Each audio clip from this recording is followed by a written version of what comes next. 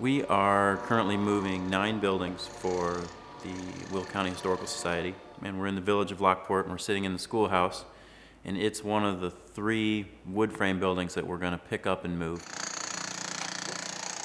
There's quite a few different building styles here.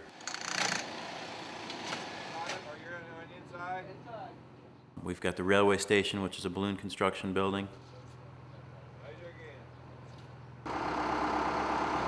We're sitting in the schoolhouse, which is a timber frame, a well-done timber frame. I need about 2 inches this way. We've got the house next door, which is a timber frame, and then we had a couple log cabins, and then we're also moving a stone smokehouse. It really encompasses about, 200 years of building method. We've already dismantled 6 buildings, or 5 buildings rather, and moved 1. We've moved the jail in about 4 days. I've been very, very impressed with them, and I know they do new construction, they do a lot of restoration. I know they've worked with the Forest Reserve District before on the Clow Barn here in Will County. So I've been very impressed with what they've been able to accomplish in such a short time.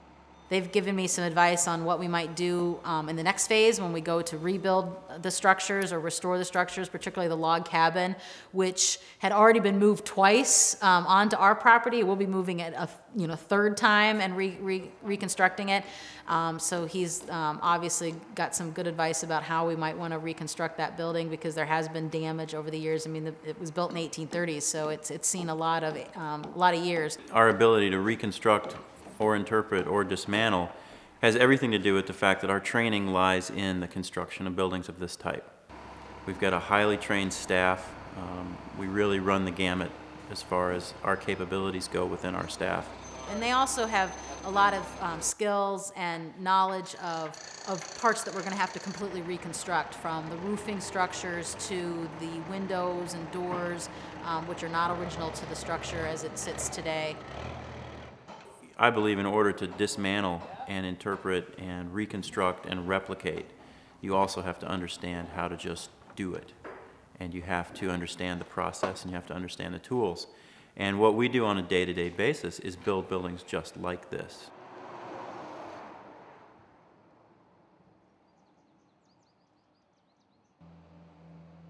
We really go from one end of the state to the other, and a couple states around, doing window restoration work.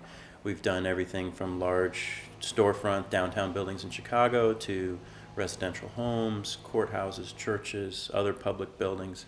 And generally we're called in to do something like that when an architect has specified that restoration, the building needs to retain its original architecture from the outside and not just have an aluminum window or something like that put in place. We restore the sash, we replicate the sash, we install weather stripping, and we put the windows back together, usually with the original weights. The other aspect of window restoration with us is that the windows end up being all operable. They do a good job, and it's just the way I've observed them operate, and very pleased with them. Very consummate professionals. Most of the buildings we work on are 100+ years old, and this is the first time in 100 years that the windows have been maintained. So window restoration is really not about replacement or anything other than this is just regular maintenance. So the idea that you can get 300 or 400 years out of a single window unit is not a new one, and it's sort of the philosophy behind why we do this. These materials don't need to be thrown away just because they're old. They can be restored, they can be maintained. And good historic windows, pre-1900, if they're regularly maintained properly every 20 years, not just caulked up and painted, can have a service life of 300 or 400 years. And this is part of Trillium Dell's philosophy in sustainable buildings.